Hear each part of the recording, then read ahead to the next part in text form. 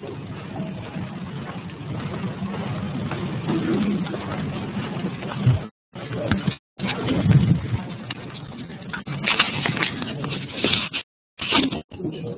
turn the power on. Yeah. I'm Robert LaChausse. I'm at California State University, San Bernardino. I'm in the Department of Health Science and Human Ecology. We have undergraduate programs in undergraduate programs in public health and food nutrition sciences, as well as human ecology.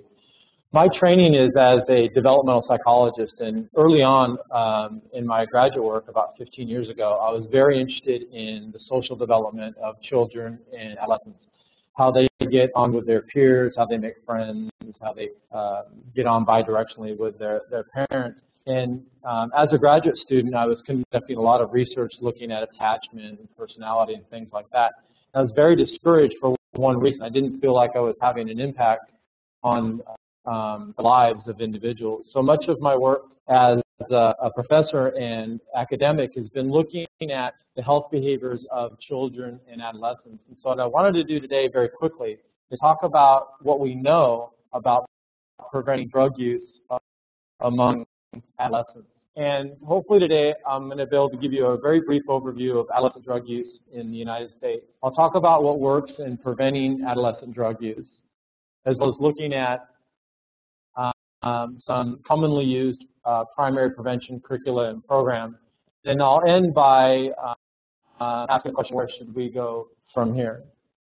If we look at data regarding adolescent alcohol, tobacco, or other drug use, we see some interesting things. This is data that comes from the 2010 PRI survey, which is a survey that's conducted every year among a random sample of adolescents in grades 6 through 12. The 2010 data had a little more than 108,000 students in it. There's a couple of interesting things we can take from this data. The first thing that we can see from this data is that alcohol, tobacco, and other drug use begins at a very early age, around 6th grade. So we can see that almost 7.5% of 6th graders have smoked an entire cigarette for the first time. Almost 15% of them have had an entire serving of alcohol, and almost 8% of them have had used some type of illicit drug. The most commonly used drug would be marijuana. The second thing I think we can take away from this data is that there's a developmental trajectory for adolescent alcohol, tobacco, and other drug use. That is, as kids get older, they tend to use substances more frequently, and they tend to use more substances. So, for example, by the end of 12th grade, we can see almost 42% of kids have smoked an entire cigarette. You can see almost 65% have had an entire serving of alcohol, and almost 36% of them have used some other type of illicit drug. Again, marijuana being the most commonly used drug among adolescents. If we look at more local data, this is data from an area next to our university. Redlands is kind of a middle class, upper middle class town. It's around 80,000 people. It's something like 1 out of 5 individuals that live in Redlands have a bachelor's degree or higher. I tell my students, Redlands is where it's famous for oranges and money. It's kind of like Pasadena, but many more orange groves. But what we can see here, even in this population, is that a large percentage of kids in grades 7, 9, and 11 are using alcohol, tobacco, and other drugs. But we have 63% of the kids in grade 11 that had an entire serving of alcohol, and almost 30% of them have used marijuana at some point in life. This is a relatively affluent area in Southern California. I also took the data from the California Healthy Kids Survey looking at USD, and we can see that those same rates are a little bit higher in marijuana and alcohol use, particularly among the 11th graders. So one of the reasons why I show this, both national and local data, is oftentimes we think about alcohol, tobacco, and other drug use occurring among those students that live in urban areas, or those students that live in suburban areas, or even those students who live in, let's say, much more non-urban areas. But we see that alcohol, tobacco, and other drug use is common among teenagers. And as the speakers have said before, most of these kids are not going to become dependent or addicted to alcohol, tobacco, or other drugs. but there are short-term effects with alcohol, tobacco, and other drug use. One of those effects are the effects of alcohol, tobacco, and other drug use on academic achievement. And with the No Child Left Behind Act, we see that there's a greater emphasis on reaching educational outcomes. And this data comes from the Centers for Disease Control and Prevention, showing the relationship between the frequency of alcohol, tobacco, and other drug use and how well kids do in school. And what you can see here is that the relationship is such where the more kids that use, or the more often that they engage in that behavior, the more likely they are not to achieve academically. Where you have kids that are currently using marijuana, they're getting mostly D's and F's. The kids that are doing well in school, they're less likely to use alcohol, tobacco, and other drugs. Now, one of the things that we don't know is whether or not using alcohol, tobacco, and other drugs is causing kids to perform worse academically, or is the fact that kids that aren't doing well academically turn to alcohol, tobacco, and other drugs? Because the research that I've been doing and looking at parental influence on adolescent drug use, we ask a very unique question. One of the questions we ask both middle school students and high school students in my research is, if you're not currently using alcohol, tobacco, and other drugs, why would you use alcohol, tobacco, and other drugs? And the number one reason that we receive from both middle school and high school students alike is to make friends and form a peer group. Now, they don't come to me and say, well, I want to form a peer group. That's something a psychologist would say. But they say, hey, I want to fit in, I want to be one of the girls, so on and so forth. That's the number one reason. And if you don't remember anything else from my talk today, I want you to remember this, is that alcohol, tobacco, and other drug use among adolescents is primarily a social interaction.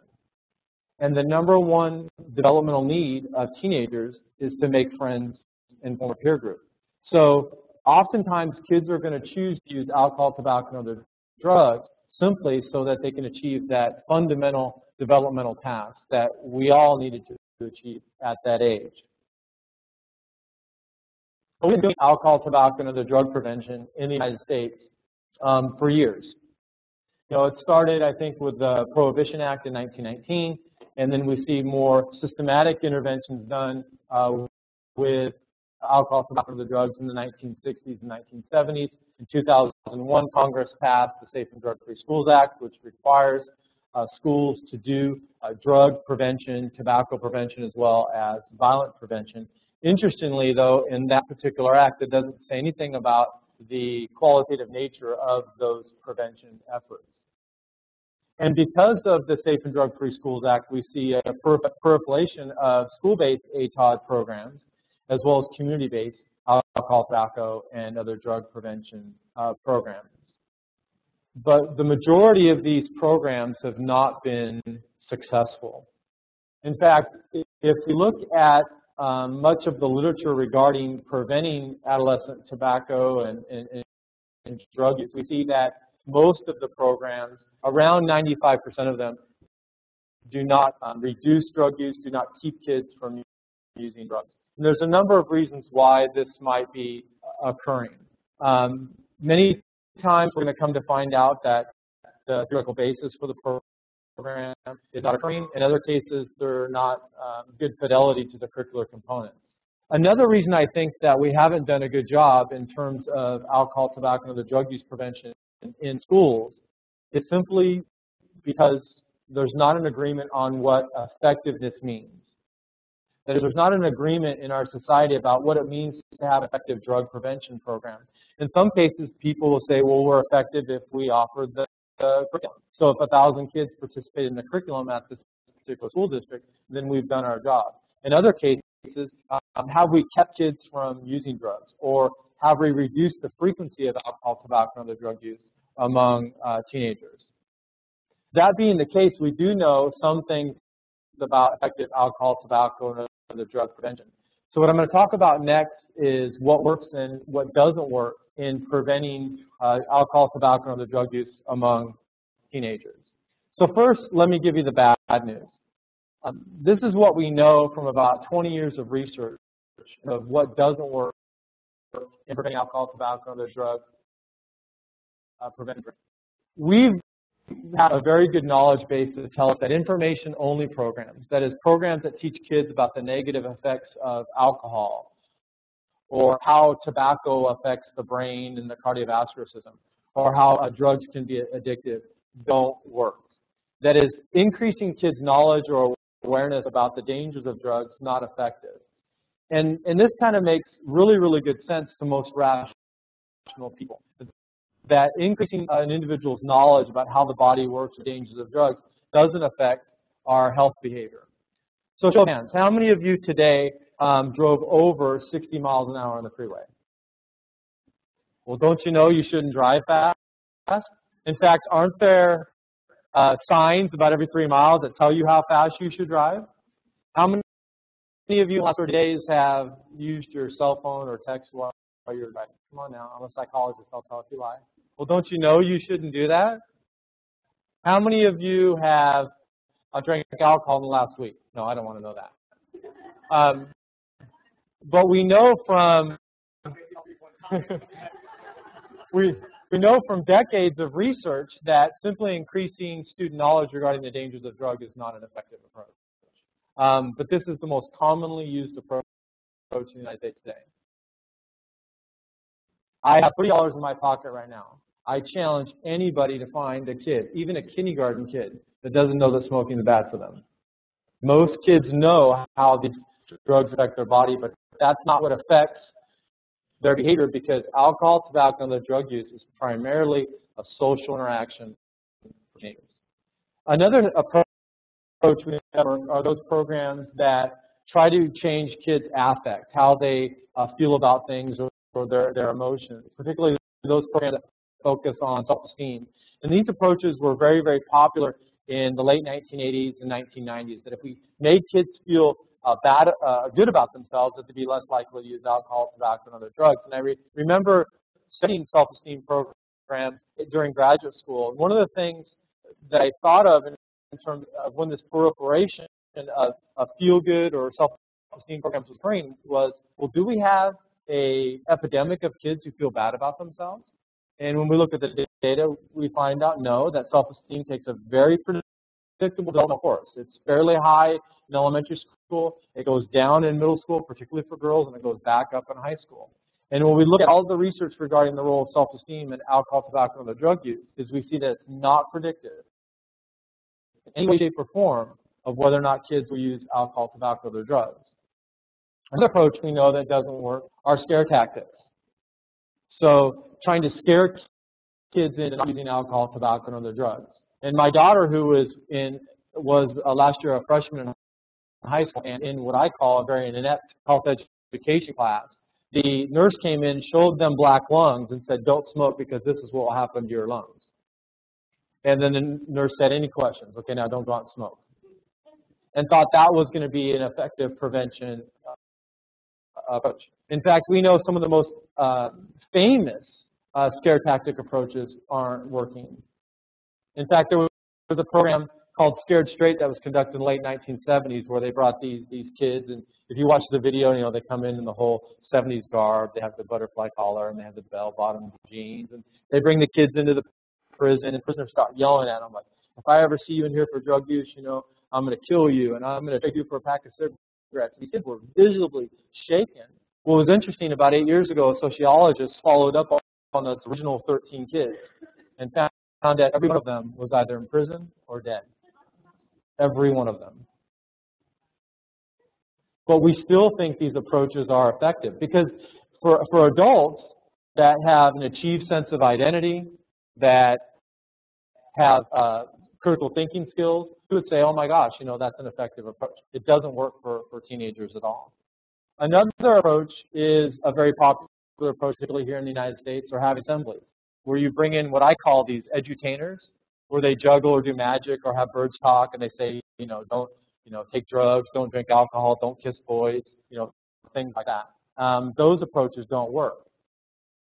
But this is one of the biggest expenses outside of field trips that schools spend their money on. And there's no evidence to suggest that these short-term assembly approaches are effective. So what does work? Well, one approach that we know works is if you give kids the skills that they need when they encounter situations that can lead to alcohol, tobacco, and other drug use. So we need to teach kids resistance skills. We need to teach kids how to make decisions and how to communicate assertively. And we also need to give kids the time in class to practice these skills so that they build up the confidence to use these skills in their everyday life. In good drug prevention education, I want kids to be able to step off the bus when their friend says, hey, let's go down the wash and smoke a cigarette. For that sixth grader to look their friend in the eye and they can say, you know, Susie, I enjoy spending time with you, but smoking is a problem for me right now because I have a track meet in the morning. Hey, let's go to my house and play Nintendo. We call those the 5 useful skills steps. We also need to promote protective factors, parent-child communication, being involved in after-school activities, trying to find something that kids are crazy about. In my research, one of the best protective factors we've found is if kids have something that they're crazy about, whether it's a sport or it's a club or some other activity. If kids have their own little lemonade stand, you know, like little kids, like my 8-year-old at summertime, she has her lemonade stand, she makes 35 cents a day, and I spend $50 a day on this. But she's crazy about it. And if it costs me $5,000 and teach her crazy about that, I'm going to let her do that because she'll be less likely to use alcohol, tobacco, and other drugs. We need to use interactive teaching strategies where kids are up out of their seats, they're practicing particular skills. And we also need to have kids examine the role of media and also the role that social norms, or at least perceived social norms, what kids think everybody's doing and how that affects their behavior. So what approaches have been used based on what we know, what works and what doesn't work? Well, one is the DARE program. How many of you have heard of the DARE program? This is the most popular, most commonly used prevention program in the United States. It's developed by the Los Angeles Police Department. The police go into the schools, elementary schools, and teach kids about the dangers of drugs. And what we find in the program is that it doesn't work. There's over 300 studies on the DARE program, and most of the rigorous studies show that it doesn't work. Now, if you go to the website for the DARE folks who market and sell this program, they'll say it does work. We have scientific proof from a randomized control trial that kids that go through the DARE program are more likely to approach a police officer when they need help than kids who don't go through the DARE program. Well, what about drug use? What about smoking? Well, it has no effects, but they're more likely to approach a police officer. Let's change it from the DARE program to, you know, Find a Cop program, if that's what's important for our society. In fact, even after 10 years, you look at long-term longitudinal use rates, you find out the kids that went through the DARE program are no different than controls 10 years later. However, one effective program that was developed by RAND is called Project Alert, and this does focus on social and other types of resistance skills. And you can see that whether it's cigarettes or marijuana or alcohol use, kids that go through Project Alert are much less likely to use drugs. A very effective program called Life Skills Training, which is developed by Gilbert Botkin out of Cornell University, showing effects on alcohol, tobacco, marijuana, and polydrug use, as well as methamphetamine. The LST program does not talk about the dangers of alcohol, tobacco. I think there may be 15 minutes out of this 12-hour lesson that addresses those types of issues. So that's all kids having practicing social skills and the like. Now, NIDA have given us a number of principles for effective drug prevention programs. And these are all questions that we should be asking when we're choosing to use any type of drug prevention program. So we want to be able to answer these questions when we're selecting a program to implement. And these are available at the conference website. So where should we go from here? Well, all of us need to advocate for effective drug prevention programs and do as much as we can to keep those ineffective approaches out of schools and community programs. One of the things that we know from my research is that implementing the program as it's written and having good fidelity to the program components is crucial. We also know that as researchers, we we need to disseminate information on what works. And we haven't done a very good job at this. As researchers, we haven't done a good job of working with educators and community members and policymakers in terms of what works. We also need to focus on programs that not only teach kids resistance skills, but also promote protective factors.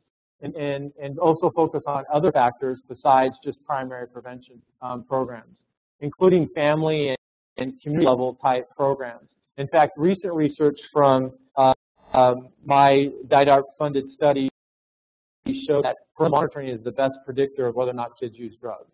If parents are involved in the kid's life, they know where their child goes, they know what their child does, that child's less likely to use drugs. And then finally, you need to be a change agent. And I challenge you all to share what you heard today at this conference with somebody. Tweet it, Facebook it, go outside and yell it, throw up a smoke signal, do whatever you need to do. Disseminate this information. That's the only way that we're going to make a change. Thank you.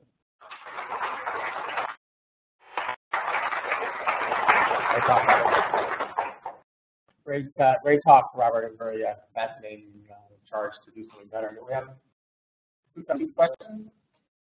Actually, can you go back to the slide of what was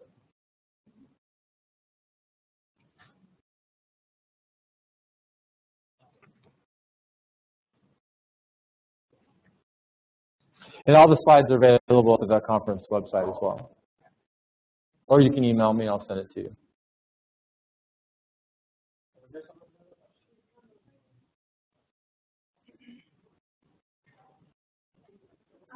I think the point that you made about effectiveness is very important, and I'm curious as to how do you operationalize that? What is effectiveness? Is it reasonable to have, even the upload representation normative input with, is it reasonable to shoot for 0, no one, or time for us, or is it more reasonable to perhaps delay the age of which the experiment is Excellent question. The question is, what can we reasonably expect from an alcohol, tobacco, and other prevention program, other drug prevention program in terms of impact or effectiveness? And I think it's reasonable with the millions of dollars that the federal government spends, as well as community-based money, to expect that we can delay initiation of alcohol, tobacco use, as well as decrease the frequency of that as well, from a primary prevention standpoint.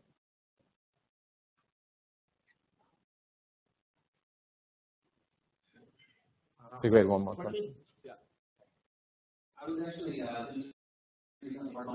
they're starting an initiative with the mother a few years that they've been focusing primarily on basically educating adolescents about a really very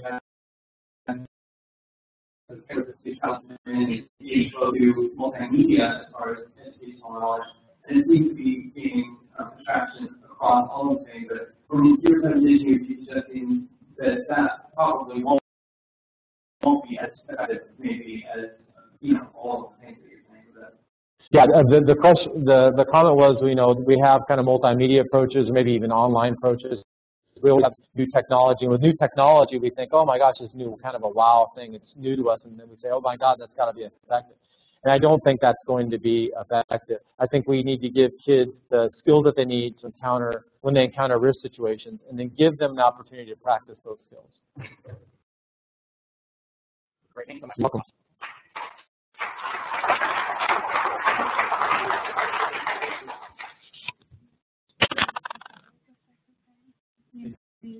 Yeah.